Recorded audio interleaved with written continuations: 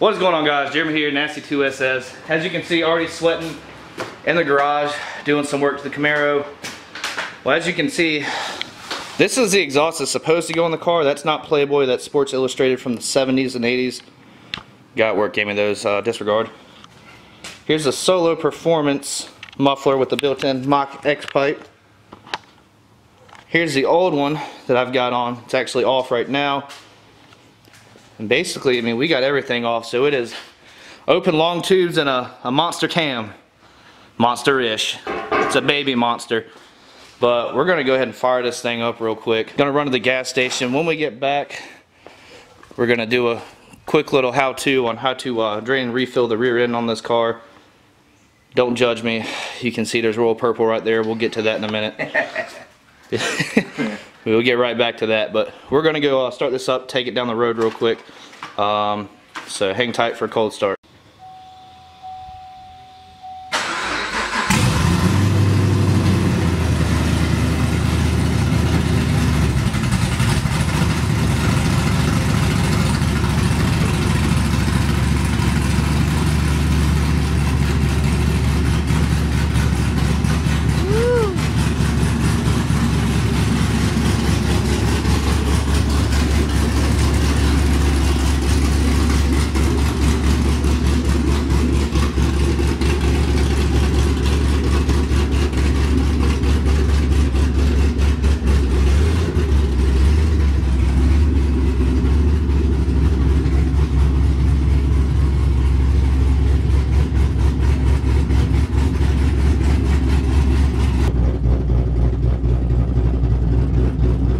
Sound healthy. It does sound good.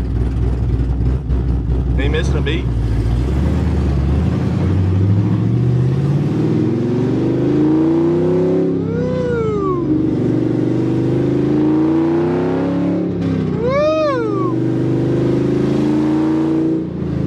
The idle sounds good. It sounds like shit driving it though. Well, it's got a lot of drone to it, but it don't sound bad. I mean, it's got a lot of drone to it.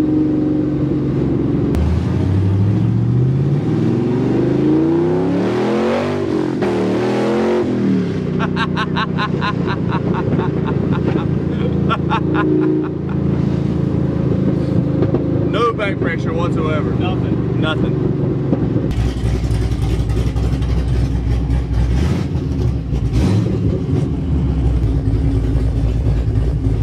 That sound louder than normal? He was caught embezzling money. My family lost everything. Can't focus. I don't know how I should answer that. Was I it? definitely heard it. It was loud? It didn't sound like your car. Oh, it was mine. What did you do to it? I'm putting my muffler back on to make it quieter. I just want to drive it down the road without it. Okay. So, okay. It sounded good. It sounded like a NASCAR. Alright guys, so what we're going to do, go ahead and replace the fluid in the rear end on this. Got 1 quart of royal purple. This should be the max gear. Yep, max gear. It's supposed to have a friction modifier in it, but I saw in the forums that's kind of a crock of doo-doo. So just in case, got some Transex limited slip gear oil additive. Gonna put that in there, and then we've got our little quart and gallon fluid pump thing, which you can't see. I don't know, guys say it worked. We'll do that first, and if it needs any, we'll put it in. I mean, it's not gonna hurt to add it to it. So. Super easy. 3/4 ratchet, 3/4 extension, which we might not even need this, but just go ahead and get under the car and get to it. Alright guys, so hopefully you can see this. This is going to be our fill plug. This is going to be our drain plug. You can actually see how much well, you can't see, but you can kind of feel how much fluid is in there by removing the fill plug. So we're going to do that first.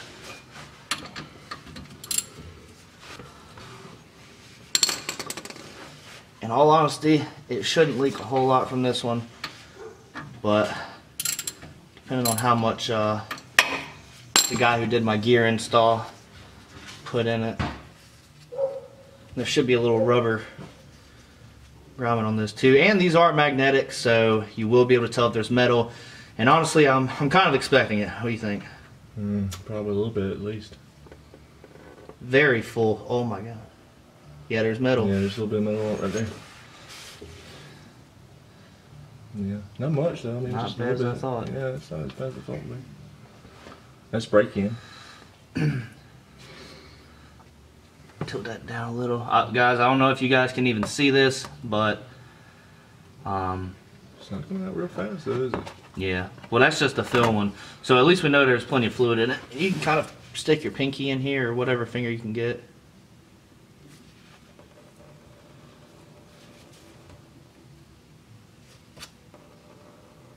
I think it should be okay. Did the O-ring come out with it? Yeah, it's still on the Now I'm really curious about is see the metal when we actually pull the drain plug. So that'll be interesting.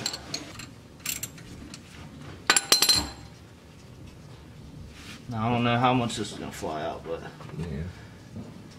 alright, anyways, whatever. Next thing I'm gonna do, pull the drain plug. There we go. That's what I want to see. Ooh, look at it, man. How dark it is. That's pretty gross. That's not looking good. Not in my opinion. See some metal in there?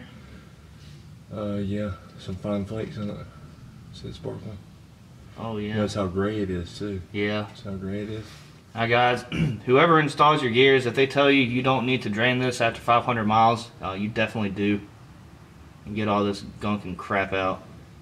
Because when those gears start going, obviously it's new stuff, metal on metal. So here's the metal and crap all over this. JJ's got his gloves on still, so You can see good on it. yeah, wipe it off. That don't look too pretty. Yeah. Yeah, right. See how the metal flake inside? Yep. Take that flashlight, you can probably get some of the sparkle off of it. Yeah, shine a light. It's the button and everything. Oh yeah. See how the sparkle right now? Which I would say is normal. That is the whole point of changing this after what, 500 to 1,000 miles after the install. So this is probably something we caught at a pretty good time. Yeah, it's the top one right here. And I might honestly have to change it again just to see. That's all sludgy. That's all metal. Yeah. Alright, so here we go. Got our little pump on here. Gonna go ahead and put some fluid back in the rear end. Got some friction modifier as well. I think JJ has. Where'd it go? Oh, it was down there. So yeah, so it says just put this whole thing in. I've never used this. And this says it already has friction modifier in it on the Royal Purple. It says it on the front, but when you read it on the back, it doesn't say anything about it. That's what gets me. It didn't say anything about having modifier in it. So we'll see. Put your drain plug back in the bottom. Just for the record, they're both the same JJ just plug. hit my dick. I'm sorry. Just for the record, they are the same bolt, same plug, but you know, Jeremy really wanted to make sure we kept them separate, so he put the same one back in there. I'm anal about that. But they are the same one. Same thread, same length, everything. I'm just going to give it a nice little snug pull and that should be good. Now, I'm not sure about Royal Purple. I know it says it has it, but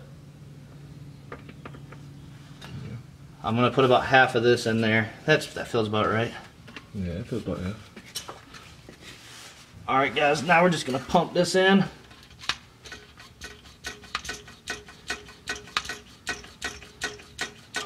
Should have primed it. I was gonna say, are you sure? We're gonna pump it in? There we go. As promised by Royal Purple, it is purple.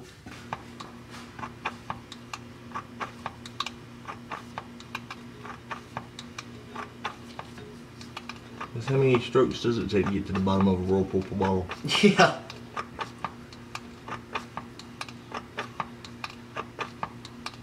Can you still feel it coming through? Yeah. Feel it looks a lot better than the old it came out, doesn't it? Yeah, that's for damn sure. Alright. Alright, go.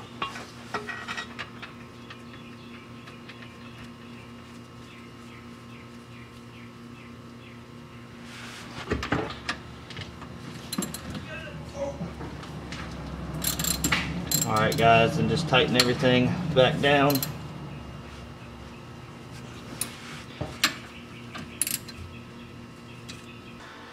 Alright, so we got the new gear oil back in. And now basically what we're going to do, I don't know if we're even going to, let's just not even film this. We're just going to put the Solo Performance exhaust back on. I've kind of been advertising on my channel that I've been rocking it. I haven't, I mean I've got the system, I just don't have the muffler in. Which they've got a really cool, it's called a Mach X muffler. where there's basically an X pipe built into the muffler. But gonna put that back on, make the car a little bit quieter. At the same time, give it some good tone. The exhaust does sound amazing. And you can go back to my other videos. I think I got 1 or 2 videos with the muffler actually on. But most of it I'm just running a straight X pipe. So we're gonna go ahead and do that, put the exhaust back on, take it for a drive, see if this Royal Purple did the trick. I don't think it had anything to do with the gear oil, but it definitely needed to be replaced anyways. But this friction modifier too, says right here, prevents chattering, jerking, and slipping, which is some of the symptoms that I am having. So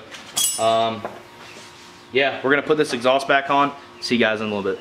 Check this out. So me and Jeremy have this, disagreement here. I think his car sounds better with the exhaust on and not straight pipe. Listen. See how much deeper that is?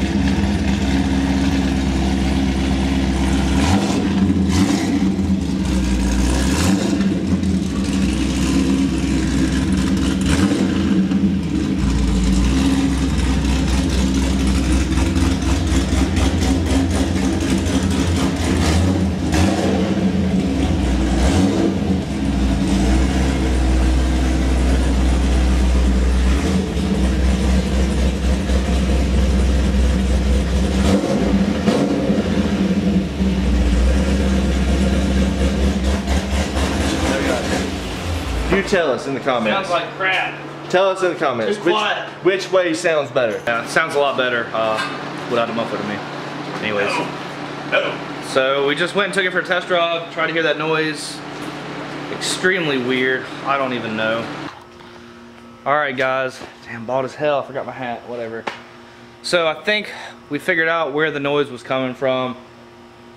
Pretty sure the car is going to need a clutch and a new drive shaft, which obviously we'll be upgrading both. Basically what we were doing is we would put the car in first gear. We had all 4 tires off the ground, held in the clutch, spun the back tires. You could automatically hear the drive shaft. That was a no-brainer. The second part, not 100% sure, and I didn't get any footage on it. In neutral, if you spin the back tire, you do not hear any clutch noise, anything like that. In first gear, foot on the clutch, everything engaged basically, spin the wheel. Almost sounded like what, the springs and the pressure plate? Like scrubbing. Yeah. Scrubbing noise. Like yeah, you could hear it scrubbing. It definitely sounded like clutch, the pressure plate was scrubbing against it.